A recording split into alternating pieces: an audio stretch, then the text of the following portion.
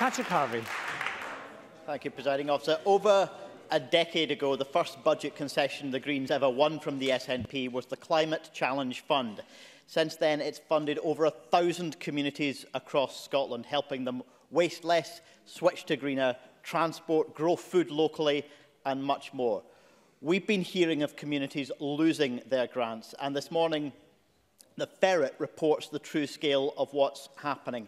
Total funding at its lowest ever level, funding for new projects slashed in half, and scores of projects which were recommended for grants turned down. That includes South Seeds in the First Minister's own constituency, where 3 members of staff have been made redundant and tens of thousands of households and residents won't get the services they need.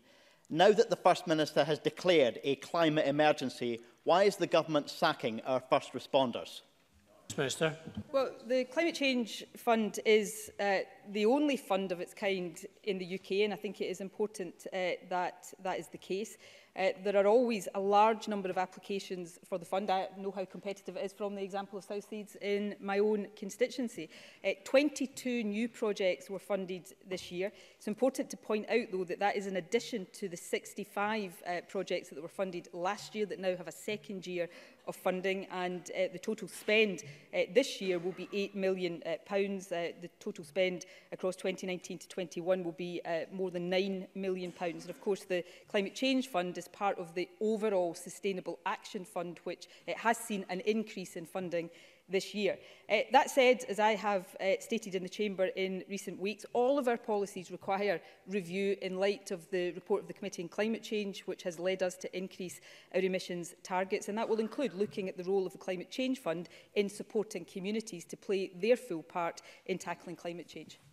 Patrick Harvie. Well, the government has started a review of this fund, but then pulled the rug from under people before that review is finished. And the budget as presented to Parliament included funds for this scheme. We would certainly not have approved it if it had set out this cut.